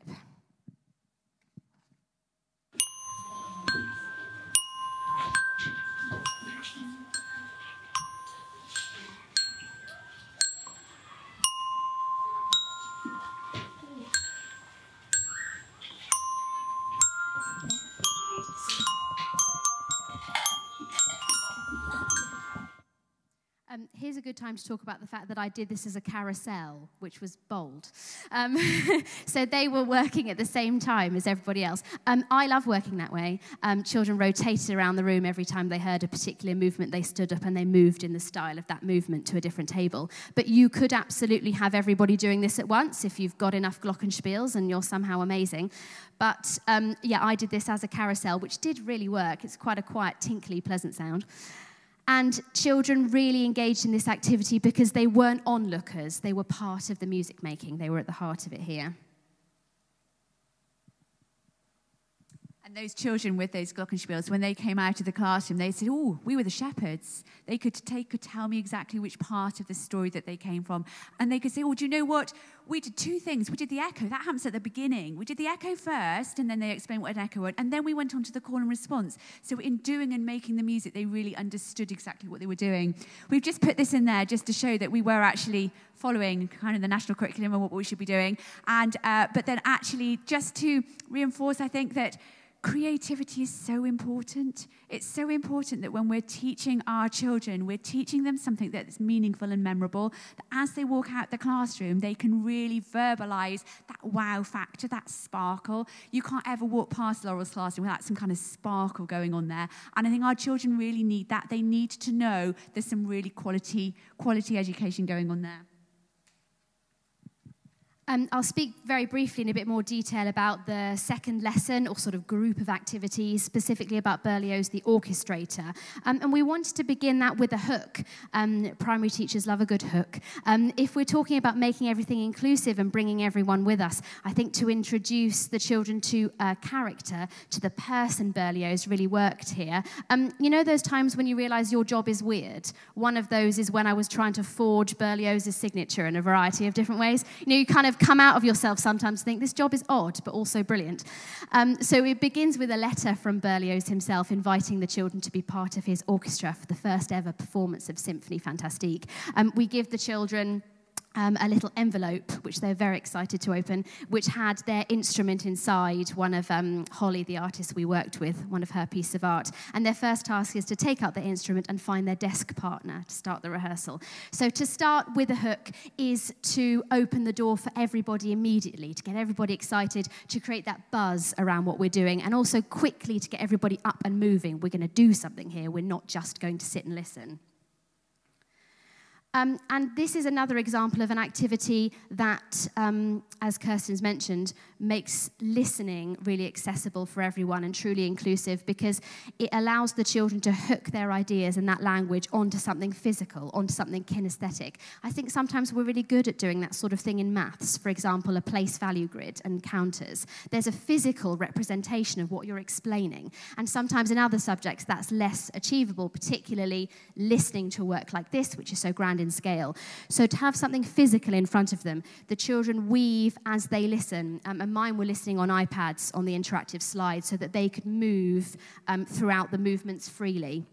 But you could have it on the speaker in the classroom with everybody listening and doing it at the same time. I provided them with a variety of different materials, of different thicknesses, different textures, and it really allowed them to unpick that understanding of timbre. Again, often a difficult one to explain and a difficult one to teach, I think. It allowed us to really look at the score and unpick things that perhaps we assume they understand. The idea of left to right, the idea of multiple instruments working together to create an overall whole. And the children really could talk about that very confidently after this activity. This sort of activity is, again, not an art activity because it's the process, not the product, although don't get me on that soapbox because so much amazing art learning is about the process, not the product, but I'll step down. The fact that the children can talk about this and narrate it as they do it, encourage lots of talking here. The fact that they can explain, well, this is my double bass because I've put it at the bottom and I've chosen a really thick ribbon because it's a big sound. The silvery line is a quiet instrument coming in and suddenly interrupting the sound, sparkling on the top. So the fact that the weaving, the process of it gives them the opportunity to really listen with purpose, but also to talk about what they hear. And I'm very aware of the time that we have to stop. So this is the very final slide, and this just shows you where you need to go. It's all free. So if you go to www.fantastic.school, then you can log in. You only log in so we can see who's accessed it and hopefully get it as far and wide as possible. We know there already is lots of schools that are using this all around the country. And as we said, there are those 2 big lesson plans which would easily fit a full term, plus all of Dan's wonderful secondary plans as well. And I think that is probably all. Thank you very much indeed for listening.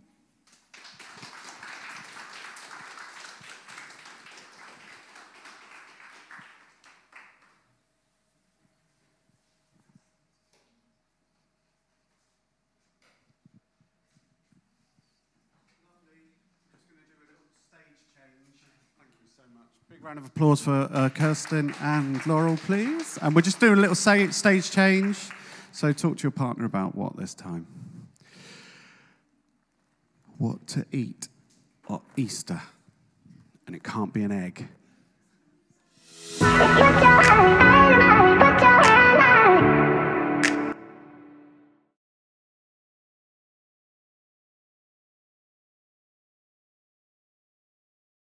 That you've seen today will be sent out to everyone. Is that going to be a few? That's good. Yes. You can all stop writing now. Stop scribing. The second thing is it's all being filmed, and we'll send out, if filming is your preferred.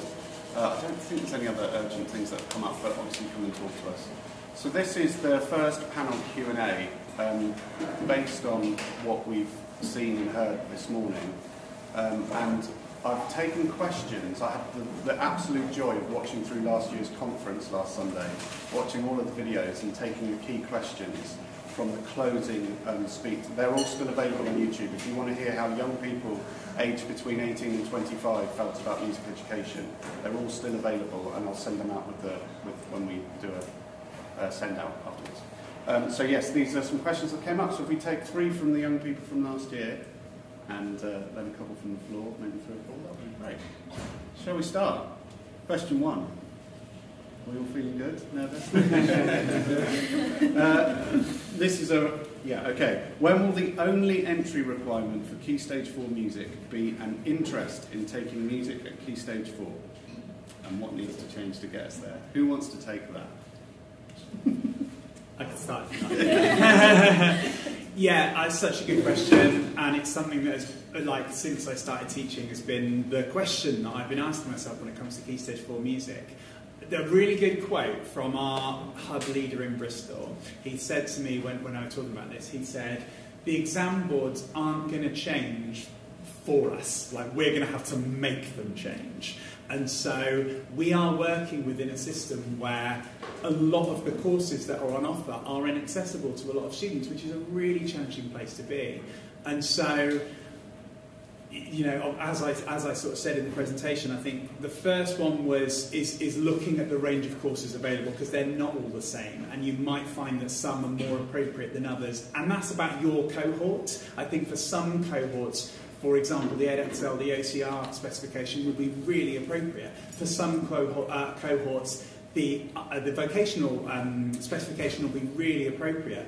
I have a really mixed cohort in our school. We're between one of the most well-off and one of the most deprived areas in Bristol, and our school's bang in the middle. So we get like an absolute mix, and so being able to run both of those courses allowed that to kind of work. That's not necessarily possible in every single school, but yeah, looking at the courses available and trying to find one which is best for your cohort. And then I think it's just about like making noise about it, because the exam boards won't change until we make them. And I think that when this problem is brought up again and again and again and is discussed more and more, I think the exam boards will probably be the last ones to change, but that's what we need to happen, really, I think. Great, thanks, Dan. Anyone else like to add to that? Lisa? I think it's, you know, being accessible, it comes back to that whole conversation that you were having with students, that if you haven't taken up an instrument in year 6, then that's you done for the rest. And we've got to remember that everybody has an instrument within themselves, that you can be a vocalist, and that vocal skill can be so broad. And that's really got to be nurtured through primary and in Key Stage 3 as well. And, you know, core of 4 of the National Plan for Music Education is about a singing strategy in your schools, and making sure that's not tokenistic. It's not just that occasionally you sing in assembly, or that you do a production and some of the children are part of that, you know, or there is a school choir, all of which are brilliant and should be happening anyway. But what's happening in the classroom on a day-to-day basis? What opportunities are there to make music really accessible? Because that's what everybody's got. And there's Associated Board have really had quite radical changes over the last couple of years. If you think you know ABRSM, maybe have a little look at them now, because it's quite different.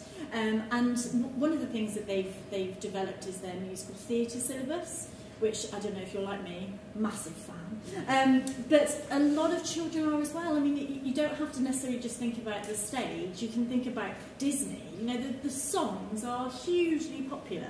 So let's make sure that we're engaging children in singing.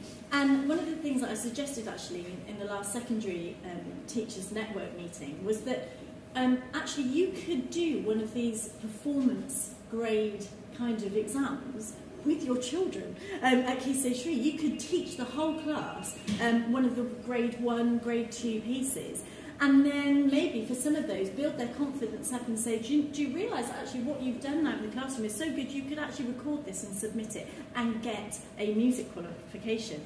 It gives them the sense that they have got ownership over their musicianship, they can take it forward, and then they can use it at Key Stage 4. So I think, you know, don't forget about the voice, because that's really accessible for everyone. Great. Anyone else take this? GCSE, Key Stage 4?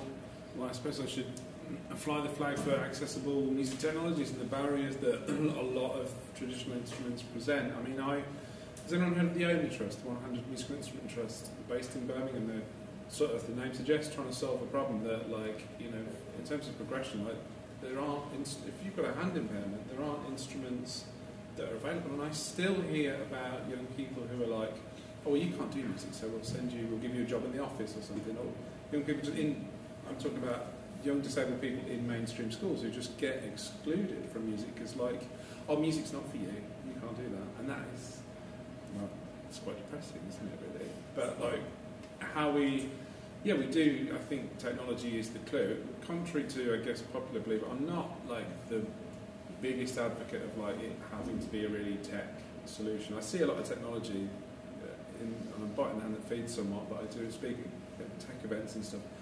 And some of it is, like, very clever, but, like, well, so what? You know what I mean? Like, if it doesn't get people excited about music making, I hope that what I'm doing with the gloves and the schools gloves, I know a few people have asked about the schools gloves. I'll show, if anyone's interested at lunchtime, I'll show you those.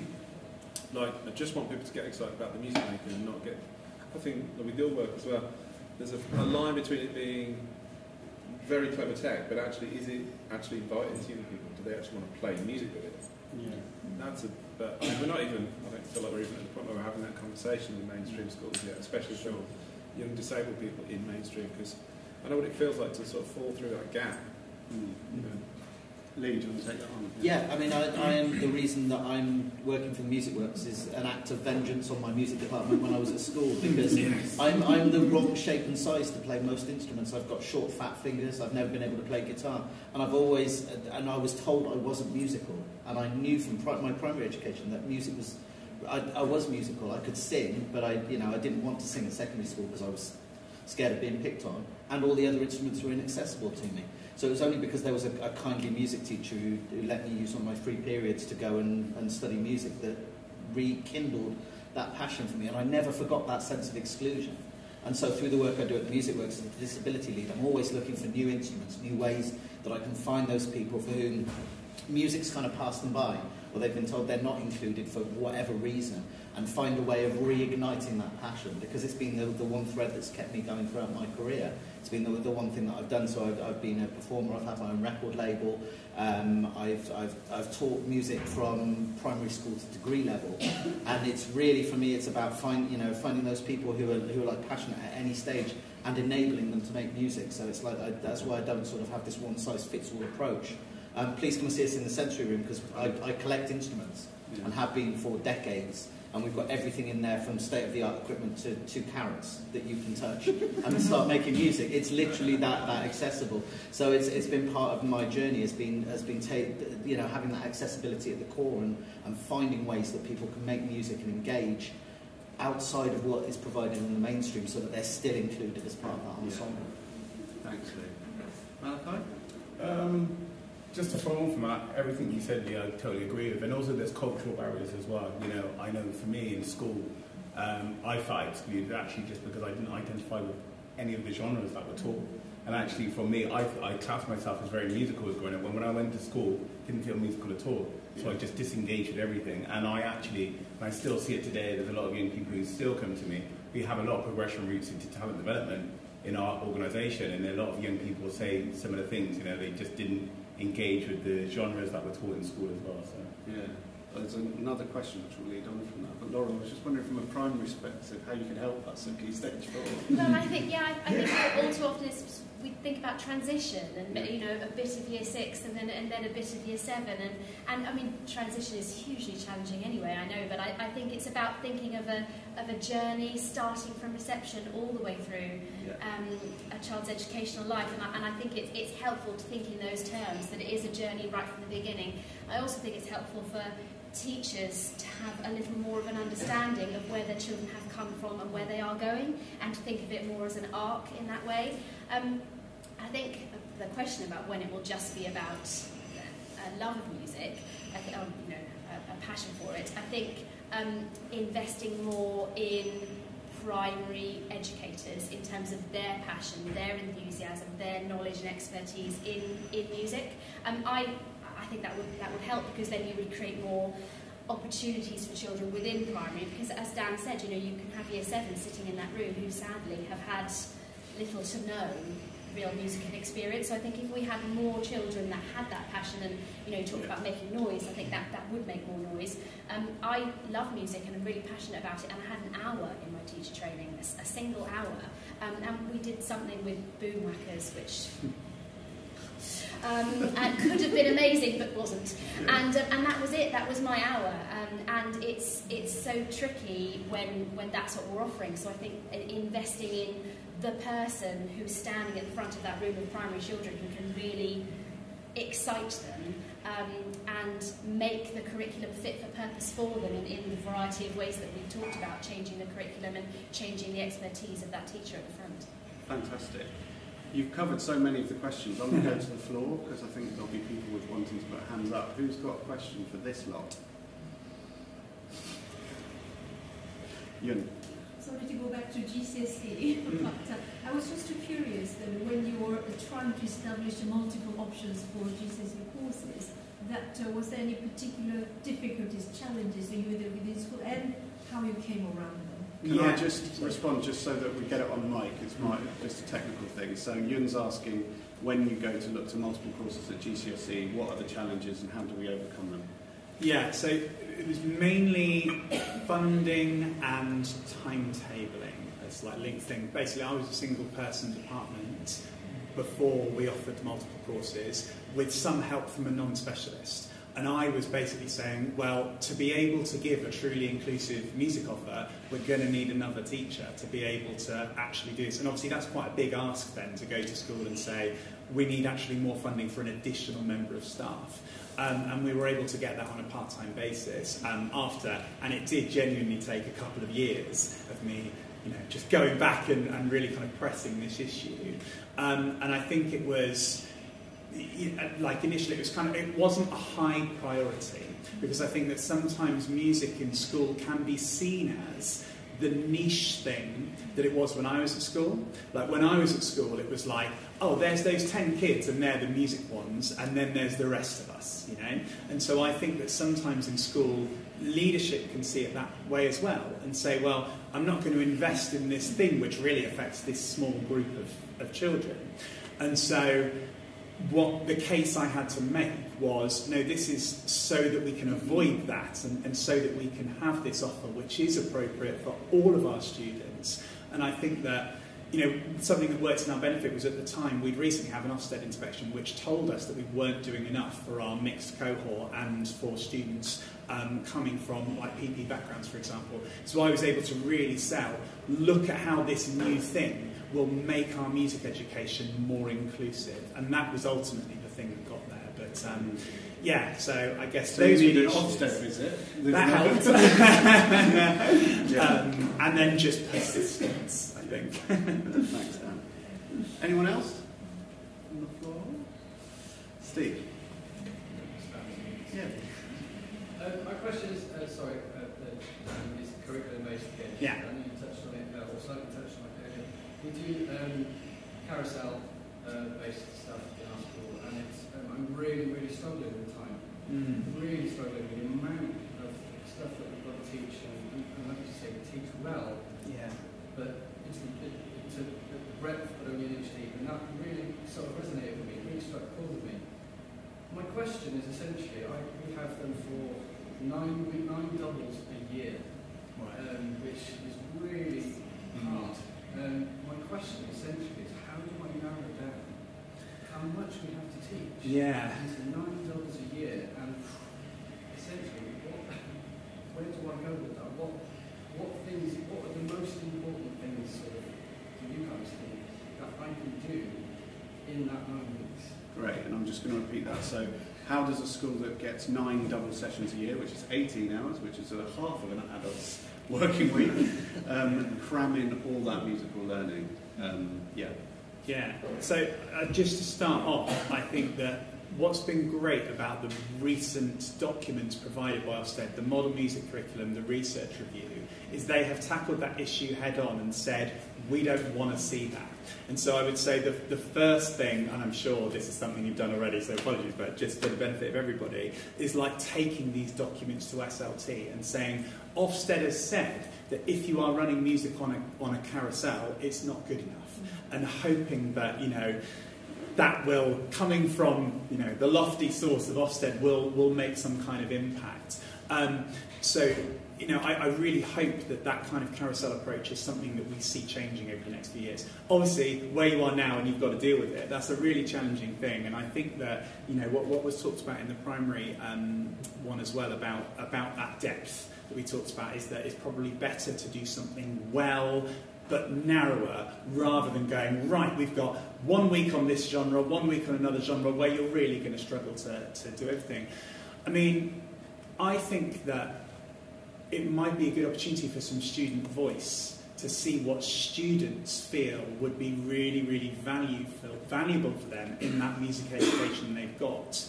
Prioritising the main 3 strands of listening, composing and performing, it may be that there's particular composition-based tech products that would be really, really engaging for students when in a genre that they are passionate about and interested in, that would develop the skills of like writing melody, the skills of you know, developing the texture and structure in a piece of music that you could develop in lots of different ways, but would do it in a way that would grab their attention and hopefully be almost like a starting point for them to then pursue, you know, outside of their limited curriculum time.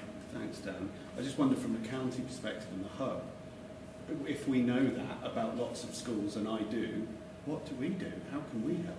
Lisa? Yeah, well, one of the roles that we have is to go out and visit schools. We try and get out as much as possible. And we do school music education plans. And that offer is a free offer of support which comes in and just helps the school to really reflect on their provision. Now that offer is taken up the majority of the time by primary schools, which is fantastic. However, the secondary schools don't tend to think, oh, we don't need that, because obviously we've got curriculum experts in the classroom, we've got a leadership team, we've got that bigger picture anyway. But I wouldn't say that they don't need that sometimes. So I think sometimes somebody outside of your institution to come in and review what the provision is, to be another voice to say, are you not aware of what Ofsted is saying here? You're not aware of the modern music curriculum and the advice that's being given? Can help with that argument. Because, you know, the people that are here today and who will hopefully engage with the recordings are the people who know how important inclusion is in having that broad curriculum offer. But it can be really hard to fight that battle on your own, as you were saying. So you need to reach out to the hub partners. You need to ask for our support as well. We do it in a very supportive way. We're not like mini Ofsteds coming in, and we're there to say, let's just make this the best it can be, and you can't do that in isolation. We know that secondaries in particular tend to be islands in their own right, and they tend to just deal with themselves. And you know, there are lots of reasons why that happens. But don't forget that you also have a governing body, and your governors are the ones that are also insisting and ensuring, or should be ensuring, that your school is offering the breadth of curriculum that should be there. Now, some schools go as far as having a governor connected to each subject area. I'm not sure that happens much anymore, but certainly there will be somebody who is there to think about curriculum, maybe make contact with that governor, and they can help work with you as well. But also the parent voice is very, very powerful, and we're here to talk about ensuring that children get the right sort of access. But we mustn't forget that in that triangle, you've got the school, you've got the child, and you've got the parent. And without that parent's involvement in that, you're going to really struggle to make that a really strong model as well. So again, if you just think about how you're engaging that, because again, that can also help to make change with a school if you have parental voice as well. Yeah. I'm just conscious of time, but I wondered, to Dan's point about the 10 and all these young people that are queuing up behind, but we don't know, that idea of youth voice. And Malachi, I was wondering about what your view of that is like. Are there lots of young people who are not being heard, and how we can hear them? And is it genre? Is it diversity? What is it that makes the difference? Yeah, I think there's a lot of young people that are not being heard and reached, especially when it comes to music in school. So if I can remember when I was in school, actually when I said I wasn't musical, when I was going to the youth clubs and actually had access to resources, and it was all different types, whether it's DJ equipment, computers, there was a whole load of young people in there making music on a weekly basis. And it was fantastic. There was collaboration going on, everything. That was so different from in school. And actually those young people didn't even realise actually they were classed as probably musicians. And I think that's what we got to identify as how can young people create music in that space and be classed as musicians in that space, but not be classed as musicians, or And I think there's something about youth voice. How do we? So youth voice through school, through parent, might be a different youth voice than if you were to say, for example, look on our registers. If a school came to us and said, "Are you working with any young people that in my school?" and we could say, "We're working with 50 of them." What do they think? So I think there's something about joining up how we hear youth voice, making sure that it doesn't end up being not those 10, but then the next 20 who are prepared to speak up, but then the next 40 and the next 600 that are actually queuing up behind. And I think there's that thing, it's called the decay model, that of the 100 young people who love music, 20 might access, 80 will get that first access, 20 will then drop off, and then a further 20 drop off, and you end up working with 40 in every 100 or 20 in every 100. And you've got to start thinking about where you're finding those ones who've decayed off, and they're not all in the same place. They're not all on the end of a Google form, and they're not all at the end of a parent, and they're not all at the end of the music works. But they're all there. If you find everyone's voice, you'll get a much clearer picture. And it's really important. Someone said it earlier, it's about understanding, and I think once you can understand the child or children's voices, and then that's where I think you can be more inclusive of working with it. Let me just add to that, because I think that's so right, but you need to find out who your children are, what the context is, who's got the interest, who's sitting there, who's feeling really disconnected. But actually, outside of school, you've got no idea that they are the biggest superstar in their own right. And that might even just be in their bedroom, let alone in another youth sort of entity. But you can't do this on your own. There's so much that you have to do, as we all know, in schools nowadays. It is mind-boggling what is asked of teachers and leadership teams and heads. And nobody is going to always get it right. If they are, then let us know their names, because that's quite spectacular. So that is why you have these external partners. You have these, we run a primary network, a secondary network. We've got teachers who are seconded, if you like, given time to kind of support you as peers. Annalee, hand up. Yes. Annalee in the room. There we go. Annalee, the primary network. We've got Omar Coker, who's the secondary network person, who has time to kind of say, yeah, I'll come out and see you on a Monday, whenever it's convenient. We can spend time, we can sit down, we can look at some of these issues. And then you can engage with other people, other partners within the hub, and we can come and help engage some of those that you're not able to reach at that time, not through any fault of your own, but just because you can't do everything. So make use of that. In a sentence, could we do something from each of us, just reflecting on the morning? Who's ready to start? Someone. Kris. I was going to say a small thing, just to pick up on Malachi's point about, what qualifies as music making. Some people perceive like this is music and this isn't. And just a small thing, but I was doing one of these events and my assistant was absolutely furious because he'd heard somebody say about my performance that you saw this morning. They were like, yeah, it's very clever, but he's not a musician, is it? And I thought, and my friend was furious, but I thought, okay, that's interesting though, isn't it? That sets up a lot about what the barriers and what the perception of this is music making. Like when my dad sees my kids making beats on GarageBand, he's like, but they're going to play their own instruments. That's not really what we're doing here. Yeah, I'd just like to follow on from what Kris is saying. I pride myself on not being a musician and making a career out of being musical and sneaking around the side. But I'm from a long tradition of doing that, and I was absolutely furious that somebody who used to be on my record label has just been nominated for a BAFTA, because he was not the strongest musician at all, and he's taken that skill of being able to compose bit by bit, and it's how much more credibility do you need than being nominated for a BAFTA for your work? It's and he will say the same thing. It's his musical skills aren't great, but he's very competent in his given field, which is working with textures and exploring the outer edges of music.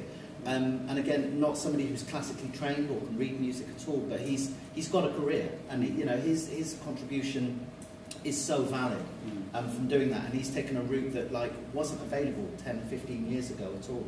So it's he is a composer, but he's not a composer that would have had an opportunity to have that career without having the sort of like the technology around him. It's that that's allowed him to flourish. And I think for me the important thing is being aware that there are now a whole bunch of other outlets for this creativity that didn't exist, 2 or 3 decades ago. Yeah. And that for me is the really exciting area that we work in. I would say encourage the difference in terms of don't fear that unknown. If like a young person expressing their way in a kind of musical style that you're not familiar with, encourage it. Don't say it's wrong, just from what you know of your experience and skills. So I just say, kind of encourage difference in young people, the way that they express music. Lisa? I suppose for me it's just always trying to remember that the word inclusion should never become exclusive in the right or the wrong way. And by that I mean making music. We are in a wonderful day and age, and we've just seen that from what you did at the beginning, with the technology. What an incredible time. And whether you choose to pick up a clarinet, a violin, an electric guitar, or use assistive technology or music technology, whatever you want to do is an expression of music. And none of those should be discredited. All of those should be encouraged, and not one over the other. If we can get to that point, my goodness, that's where we've got a real inclusive music offer. Yeah, I think a theme that I sort of keep coming back to is this idea of music belonging to you or not, or music being for you or not. And I think people have spoken about their own sort of personal stories as well, this idea that it wasn't for me, it wasn't designed for me. And I think that is true of really all genres as well, and thinking about sort of classical music and thinking about all these different genres as well. I think it's our job as educators to make them understand that they have the right, they have the right to access all of these genres and to be inspired by them or not, or to respond to them creatively or not. And this idea that a job of good music education is not just about creating more musicians necessarily. You might, and that's glorious if you do, but also that it's about creating well-rounded human beings who work collaboratively, who are creative and critical thinkers, who marvel at the awe and wonder of the world, who are rounded humans, I think, in themselves, whether they choose to be a musician or whether they don't. And I think music education has such power to unlock real confidence in children that other subjects perhaps may not, when they're taught well. Certainly they all should, and they should all be creative when they're taught well. But I think that music has a particularly unique power to really unlock these transferable skills in children, whether or not they choose to become a musician or not in later life. Great. Dan? Yeah, I'd echo everything that's been said. I think that, the idea of transforming what we think of as a musician is really key to a lot of the messages that come out today. Is lots of people have said, I didn't feel like I was a musician or I wasn't musical and stuff. I'm really just emphasising the idea that, when I talk to kids in school, it's you are all musicians. You are absolutely all musicians, and we want you to feel like you are, rather than that's something for other people.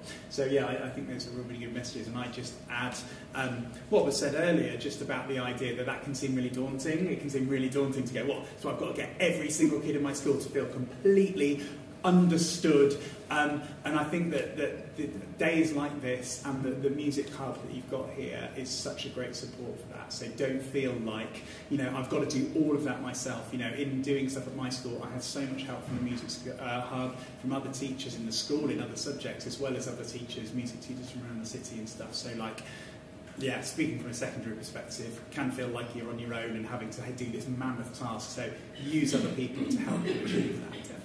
Thanks, Dan, and thanks, everyone. I hope that was useful.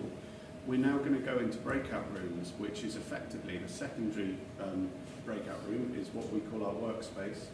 So there's going to be a secondary group in there. The primary group is going to stay in here. I think we should maybe move the chairs. It sounds like a plan. And the sensory room is open as well with Lee and Misha, who are going to talk us through. So if you're interested in assistive tech, sensory work, if you're in a special school and that feels particularly interesting, that would be great. And I know some of you will not belong to any of those things, and the idea is that you can choose where you go. So I'll say it one more time. Secondary rooms in the workspace, which is by the kitchen, primary here, and the sensory room here. I'm going to wander to make sure everyone's happy. Very good.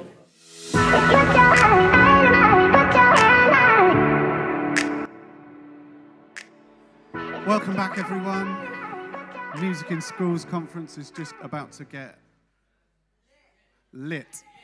Okay, please welcome to the stage, Nat Oaks. Big up! Hello, everybody. I'm Nat. I went to school in Gloucester. I'm not going to say which ones. And yeah, so obviously everyone here is trying to get music more, more prominent in schools.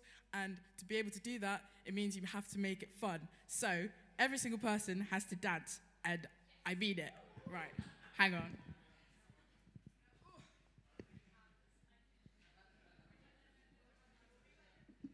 Sweet. This one is called London Town.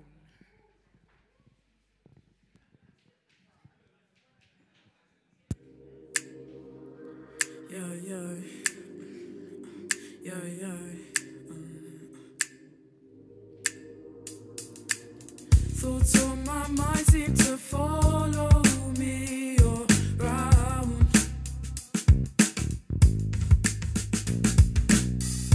Misdemeanors don't count when we're in town. Step on that platform and wait till I'm around. 'Cause what goes up don't always come back down. Look at that Casio, time's running out. Stop at that premiere and see who's catching now. 'Cause life's a pain, but at least I've got £1. Get me to London town, get me to London, get me to London town, get me to London, get me to London town, get me to London, get me to London town, and see who's laughing now. Fresh face, but I'm falling apart, not even the start. Fine line, making my art, my vision's the same, but somehow everything's changed. We went from sitting outside Tesco on the rainiest days. Flash forward, now the city's mundane. It's full of kids without a plan, they're all just stuck in a cage. They're waiting out of their range, they're going insane. The phone line's blocked, so instead they run them up on the plane. Look at that Casio, time's running out. Stop at that premiere and see who's catching now. 'Cause life's a pain, but at least I've got £1. Get me to London town, get me to London, get me to London town, get me to London, get me to London town, get me to London, get me to London town, and see who's laughing now. Bright lights blinding, idols dining on our journey up. But I won't count my money, only thing I need is just a bit of luck. Get me to London town, get me to London, get me to London town, get me to London, get me to London town, get me to London, get me to London town, and see who's laughing now. Get me to London, get me to London town, get me to London, get me to London town, get me to London, get me to London town, and see who's laughing now.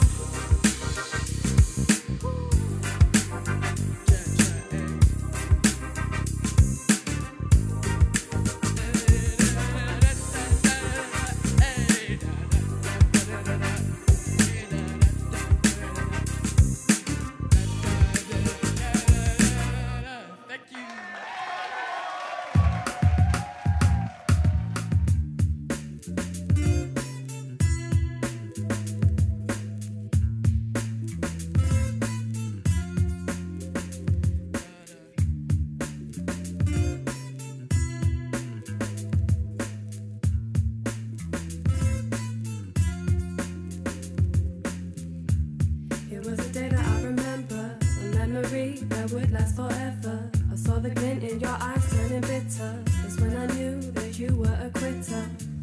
Spent my nights trying to meet ya, all my coins on the bus trying to please ya, all my time and my love trying to heal ya. Such a shame that I just couldn't feel ya. Remember telling me don't worry, and reassure me we're okay. The things you'd say were kind of blurry. I should have known it was a phase. All those times you make me cry, all those reasons why. You could never tell me where you were. Why did you have to lie? So tell me, are you in before I kick you out? 'Cause I'm an introvert, but baby now I'm feeling hurt.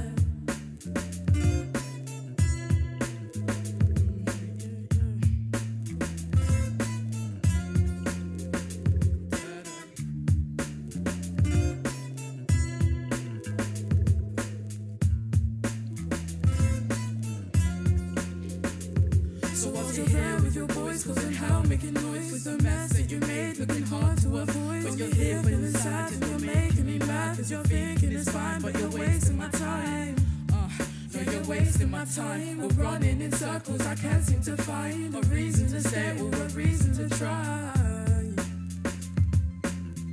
Remember telling me don't worry, and reassure me we're okay. The things you'd say were kind of blurry. I should have known it was a phase. All those times you made me cry, all those reasons why. You never tell me where you were. Why did you have to